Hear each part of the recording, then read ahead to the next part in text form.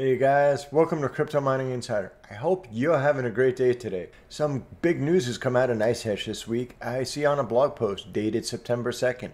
ETC hash is now available on Nicehash. So now Nicehash has finally added the ability to do Ethereum Classic mining, which in my opinion is huge because although Ethereum Classic is not the primary coin for us to mine, especially with our GPU mining rigs, it is probably the #2 coin as far as market capitalization to be able to mine. So having more mining options, more alternatives, especially with Ethereum going proof of stake very soon, it's a huge victory for us as GPU miners. I'm going to be taking a look at this and more because there's some new miner requirements, there's some updates, and I'm going to be testing it in batch files as well as even in the new Nicehash miners. So before I do, if you haven't already subscribed, don't forget to press down on that subscribe button. I put a lot of hard work and effort, a lot of heart into my videos, and you subscribing means a lot to me. So smash down on that subscribe button. Let's get started. Before I get into the different miner updates that are going to be required to do this Ethereum Classic mining, I want to take a look at Ethereum Classic itself. And reason I think it's so important for us to have this new option. Jumping over to CoinMarketCap, and it is now September 5th of 2022. So let me just refresh this page, and with current market prices right now, I just want to kind of give some perspective, at least from my thoughts. Again, nothing in this video is financial advice. This is just my own opinions. Please do your own research. Ethereum is huge. It has a huge volume of hash rate as well as it has a huge market cap. Bitcoin market capital is $378 billion right now, but we're not mining that. We're mining, most of us are mining Ethereum for the most part, and that has 193 billion at the time I'm recording. So that's a huge amount of money, I guess, and that's why a lot of us are mining and making the profits, at least even in this bear market that we're making today. But if we scroll down looking for what are the next coins we're going to be mining, okay, Tether, no, USD coin, BNB, etc. Scrolling down looking for coins that we can mine, unless you have a Doge miner maybe. But Doge is worth 8 billion. So give a scope of that, 8 billion versus 193. So even Doge is kind of still up at the top of the list. Scrolling down, we see Polygon, DAI, Shiba Inu, which is tokenized under Ethereum. That's $6.8 billion. But we're not mining that either. And then we finally get to, oh look, Ethereum Classic. So Ethereum Classic would really be my #2 mineable coin, unless I was mining Bitcoin too, but I don't have any Bitcoin ASICs. So for my GPUs, it has a market cap of $4.7 billion. It's a lot smaller than the 193 billion, but it's at least decent in the sense of, it's probably I guess about 1/40th approximately. But everything else is so much further down in the list. And the big fear is that once Ethereum turns proof of stake, a lot of the hash rate is going to be ASICs. So the ASICs, if they can go to Ethereum Classic, they probably will. But if not, they're going to kind of probably scatter amongst a lot of coins. We see Flux, we see Ergo, and they have a lot of potential. So Ergo has a market cap of 138 million. It's not even in the billions, it's in the millions. And if we look at Flux, 305 million. You could see there's a lot more market capitalization. There's a lot more room to kind of squeeze onto Ethereum Classic than there is maybe onto these other coins. Let's look at one more. Let's look at Raven Coin. So Raven Coin is 365 million. So again, these are smaller coins by comparison, market capitalization overall, for us to be able to mine. Or at least now all of a sudden if you have like 100 times many people mining on these same small coins, altcoins, until they really rally and get the market momentum, maybe some new projects start spawning off on them, it's going to be a tough market. So at least us having the ability now to be able to mine coins like Ethereum Classic native with Nicehash, especially if you're a Nicehash user, it's a huge victory. I think it's going to be pretty competitive because based on some of the specs I've seen and even testing too with some of these Ethereum Classic ASICs, they're much more efficient at mining it, but at least it gives us another option, another coin to mine. And hey, I'm always happy. Open the door to any more options if it may be profitable for us.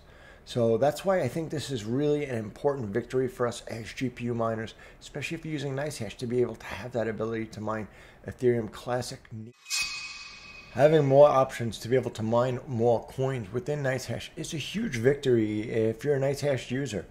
So having the ability to mine maybe even coins like Ethereum Classic, although I think it's going to be pretty competitive to mine, at least more options gives us more opportunity to be able to mine and hopefully become profitable even after Ethereum turns proof of stake, because I think it's going to be a tough market. But let's just stay focused on our blog post. For buyers of hash power, ETC hash has been implemented on our Stratum servers and is now available on our hash power marketplace. You can also purchase hash power for mining Ethereum Classic. Ethereum Classic is the original Ethereum blockchain that was long signaled its commitment to proof of work. It is likely to see a lot of Ethereum hash rate move their network post-merge here. You can read more about it here. And you can find out more about their buying guide there. For sellers of hash power, the list of the details of the algorithms and Stratums is here, and I'll put a link down below for this page in case you want to check it out.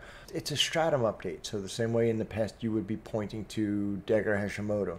Now, if we jump over to Nicehash, their Stratum server, scripts, scroll all the way down. Typically, if you're mining Ethereum, you'd be choosing Dagger Hashimoto. But now at the very, very bottom of the list, you see there is ETC hash, so that is Ethereum Classic. Click copy the address, and now this would be the Stratum server. So this would be the pooling server I could point to if I was manually mining, and now I could also be able to go using the new updates and mine it directly within Nicehash. So jumping down to and compatible miners from the blog post, it says Nicehash Miner now there's a new version 3.0.92 will support mining on ETC hash. Note, ETC ASICs will likely need a firmware upgrade for this. So we need a new miner to be able to mine it. If you go over to the Nicehash download center, you'll see they actually just published this today. It wasn't here yesterday, actually 3.092. And you can also go to the GitHub site. There's also 3.0.92 and download this latest version of the miner. Because within this miner, it has the ability now to be selecting and using Ethereum Classic. Ironically, too, one of the primary miners that we often use for mining coins within Nicehash is NBMiner. And I've covered NBMiner a lot in the past, but you see there's a new update too. And this is added support for Nicehash ETC pool. So apparently there was some issues with the communication, of Ethereum Classic being supported on some of these miners. I had done a recent interview, I guess, with the Nicehash developers team, and I even sideline. I communicated with Marco and stuff like that on emails, and at the time, a couple of months ago, they weren't planning on being able to support it, at least at that time. Apparently they've made some corrections or some updates that's going to be allowing them to do this. But it's just kind of interesting too, because I see there's an update to the Nicehash miner as well as NBMiner right at the same time, so I guess they kind of coordinated to do this. If you download this latest version of the miner, you'll see it has the ability to mine Ethereum Classic right within it. So I've downloaded this miner, and let's jump over to our mining screens and let's take a look at it. So I've just downloaded and I've set up this new version of the Nicehash miner. So I am downloading and I'm running right now Nicehash version 3.0.92 with the new Ethereum Classic support. The miner is opening up right now. It's cross-referencing the miners. So I'm going to show you too on configuration. You can see about Nicehash version 3.0.92. So that's the one I'm going to be using. And within that now I have the ability to be mining coins like Ethereum Classic. So I'm using my test computer. For my test computer I actually have 3 RTX 3060 Ti's. This is coming into the different benchmark settings. You can see the different coins that it's able to mine. I have already had it focused and tuned so I can kind of get a little bit ahead of it. But you'll now see the new ETC hash is listed here. So I'm seeing ETC hashes for NBMiner. And I originally set the benchmarks. And I even set the overclocks right within Nicehash. And click on the settings here. So custom algorithm settings. I preset benchmark speeds and power. So oftentimes if Nicehash has an issue with the benchmarking, you can just go in and you can set the hash rate. So it would be hash rate would be about 60 megahash for these cards. And so I'd enter in a value of 60 million just by default here, and a power usage of about 120 watts just to get it started for this. But I passed in my overclock settings right here in extra large parameters. I'm actually working on a new, more comprehensive Nicehash video that I'll kind of go into more details on this. In case you want to see my overclock settings I'm going to be using for these cards is a locked core clock of 1375 megahertz, and memory clock offset of plus 1100, and setting the fans at 70. And using that across all three of these RTX 3060 cards, I'm able to set it up in mine. So from here, let me just go to devices. I have them all enabled. That's great. And let's just start up this miner. I can see I have the new NBMiner version 42.3 opening within Nicehash Miner, and it's running Windows 10. I see the CPU driver there. Let me just space this out a little bit better. Is 512.77. So I'm using the NVIDIA driver 512.77. Algo's ETC hash. It's pointing to the Nicehash Stratums. And you can see I have my 3 graphic cards there, and it's applying the overclocks to all 3 of the 3060 Ti cards. Please keep in mind though too that I'm recording on this computer that I'm mining on, so my hash rate will be a little bit lower for at least one of the cards, probably the first one. Yeah, it seems like card 0. It's running great. It built the DAG already really quick, but I see I'm already starting to get some hash rate. So down below I'm seeing 50.23, 59.57, and 59.4 mega hash. So this is looking great. I have my first Ethereum Classic mining successfully now natively within the Nicehash miner, and I see more status messages coming in. But the one key thing that I've noticed though too, once this miner runs for a little bit, it'll oftentimes stop and restart. So it seems like there's some stability issues. I've tried different drivers, I've tried newer drivers. Oh, look there, it just crashed and it's restarting right now. So maybe there's still some kinks that they need to work out, I guess, with the communication, because I keep seeing the miner stop and restart. And I've tested different drivers, so I'm not sure of the cause yet. But this is at least a huge leap forward for us being able to have the ability to mine Ethereum Classic coins, but we need the ability to keep it stable. So I see it's running right now and it's building up okay. And let's see if this one runs a little bit longer. A lot of times it seems like the second or third time it restarts, it runs a little bit longer. It's good that I'm seeing it run, but the bad part is I'm not seeing it run stably, at least not in this version of the miner yet. See, it crashed again. So it's going to keep doing this, and I think there's something that they need to work through on this. But with that said, let me go take a look at how it runs if I want to run the miner manually. Just right click on this batch file and select run as admin. Since I'm passing in overclock settings, it's going to want me to run as administrator. I'm going to space this window out a little bit. Okay, I see NBMiner version 42.3. And let me cross my fingers and see if this holds and runs a little bit more stable than it was running within the Nicehash. So I see the algorithm is ETC hash. It's connected to the Nicehash Stratum for this. It's seeing my wallet, and these are my 3 graphic cards, and these are the 3 overclock settings. So that is successfully being applied. I even hear the fans ramping up because that's part of my overclock settings. ETC hash login succeeded. The DAG is built for these 3. So I am starting to see some hash rate and even some accepted shares.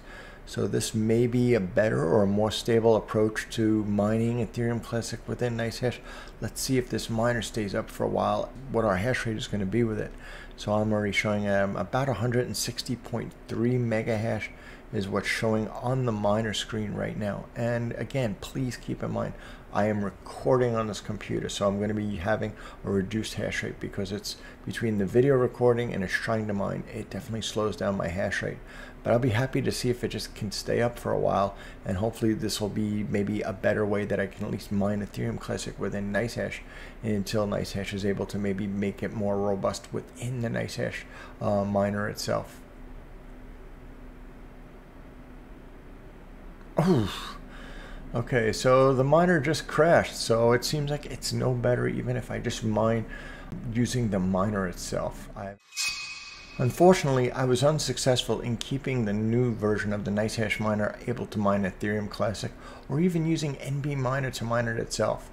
Off camera, I actually did a test of trying even the T-Rex miner, and I had the same result. It runs for a little bit, I get a few accepted shares, and then it kind of just, it craps out. It just kind of, the miner crashes on it. But I kept doing it for a little bit, just wanted to see what would realize within the Nicehash dashboard. So I can see there is some hash rate being recognized in Nicehash for the Ethereum ETC hash, but again, I'm just not stable enough for me to run it or really be usable, at least at this time. perhaps others may have different experience with this miner, but I've tested in a few different scenarios, and it seems like it's not very robust at this point. So although I'm extremely happy that Nicehash has added the ability for us to mine Ethereum Classic, we need the ability to mine it consistently and stably, because we know, even dealing with LHR miners in the past, when the miners drop out or we're not mining, we're losing money. So I'm not going to mine something that can't be profitable yet. So I think this is kind of maybe a little bit too early of a release. They could have kind of made it a pre-release, in my opinion. But if you've tested this and had a better experience, I would love to know. So definitely drop a comment down below. But I'm really excited to see that ETC hash has at least been added to Nicehash. Now they just kind of got to get the mechanics of get it working reliably so we can just keep it running consistent. So that about wraps it up for me today. I thank you so much for watching. And if you've enjoyed this video, please give me a big thumbs up, like. And until next time, stay safe. See you on the next video. Happy mining.